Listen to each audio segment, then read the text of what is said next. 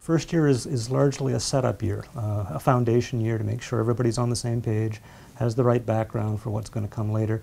And then from second year on, students get to choose more and more what they're interested in. We want them to have some breadth so they know all areas, but we also want them to get some depth and be really keenly interested in one or more areas of mathematics.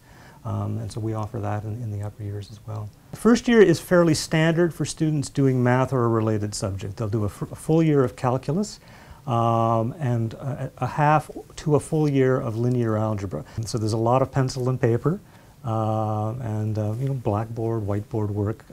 We have a nice resource room that's just full of students during the year. It's a nice bright room, and they're up at the board helping one another. It's really quite a dynamic place. I like to think of math as a contact sport. It's not a spectator sport. We want them working in groups, talking to one another, talking to us. Math, maybe surprisingly to some people, is a very interactive subject. It's a very social subject, more than you might think.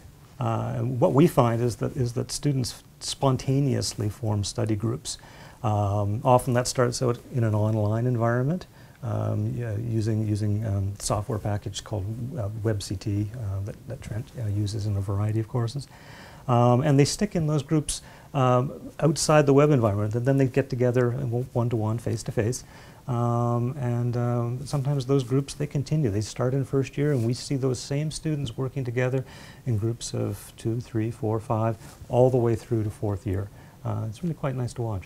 I mean, despite the fact that it's an old discipline, obviously, going back millennia, it's also a modern discipline, and so it's often driven by applications or problems in the real world, and so a lot of our courses are exactly like that. Good analytical reasoning skills are what you get. So whichever area of mathematics you go into, you're going to come out with good reasoning skills, and that's worth a lot in a variety of career options.